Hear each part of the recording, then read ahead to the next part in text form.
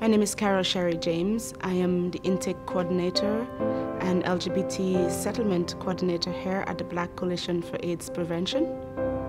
I see a lot of different clients that are coming in from not just Jamaica but Barbados, St. Lucia, St. Vincent, Uganda, Nigeria, Namibia, Botswana, and the list goes on. I came out here in Canada and I didn't experience the brutality that happens to many different people in the Caribbean. When I look back, and I was working with EGAL Canada a few years back to bring Gareth Henry from Jamaica, who was brutally assaulted and we had to bring him to Canada. And that's when, although I knew a lot of what was going on in Jamaica, that is where I had first-hand experience of what really it was like in Jamaica. My sister, who lives in Barbados, is a lesbian, or lived in Barbados at the time, and who's a lesbian, worked in the Barbados police force for many years, and were persecuted on many occasions, were called all different kind of names. Her tires were slashed by many different of the people she worked with. Eventually, she had to flee Barbados and move to the Cayman Islands.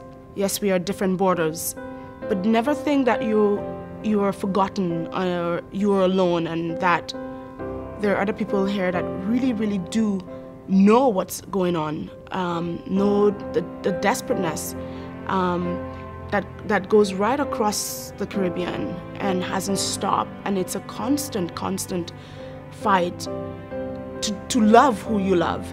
And it's not about a choice, because who would choose this?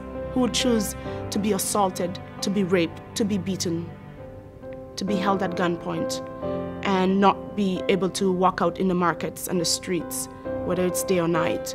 And for you young people who are in school and who are afraid to come out, and coming out may mean something for everybody, but just know that even though I sit here, and many of us sit here in different parts of the world, that we are a global citizen. I feel I am a global citizen, and as a global citizen, I feel I owe it to you to give my love and my heart. But just know that we here at Black Cap and many organizations around the world understand, even though we have not been persecuted the way you are. But to know that in our hearts we stand strong with you.